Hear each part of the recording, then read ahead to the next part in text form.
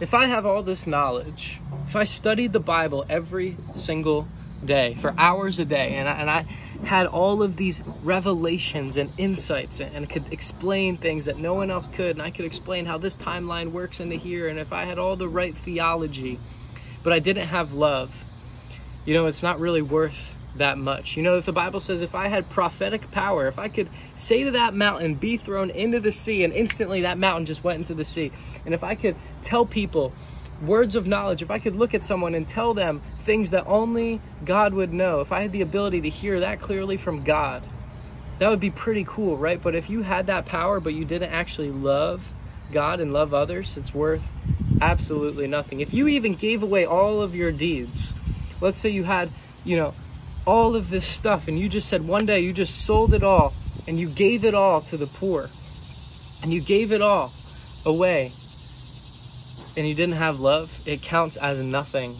in the kingdom of God. It counts as nothing to God. If you even gave your body to be burned, if someone put a gun to your head and said, deny Jesus, and you said, I will not deny Jesus, and you died, but you didn't love God, you just did it because you felt like it, or you just did it because, I don't know, your motivation was wrong. If you gave your body to be burned at the stake as a martyr, but you don't have love, it counts as nothing.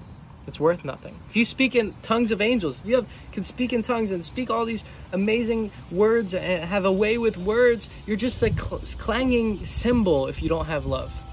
Guys, love is patient, it's kind, it doesn't envy or boast, it's not arrogant or rude, it's not jealous, it doesn't behave in an inappropriate way. No, it rejoices in the truth, it believes the best, it hopes all things and endures all things, and it never fails.